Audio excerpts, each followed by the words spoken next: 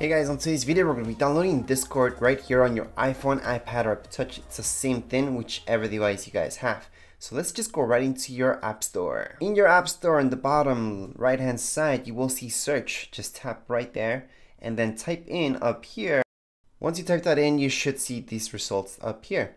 And if you scroll down, you should see other stuff that has nothing to do with it. So that means you should pick the very first option.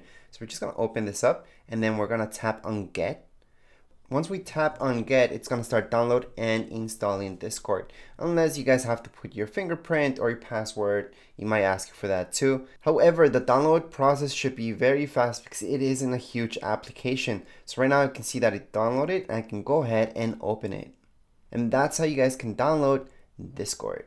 Anyways, if you guys have any comments, questions, you guys can write down here in the comments area. Don't forget to subscribe and rate. Thank you.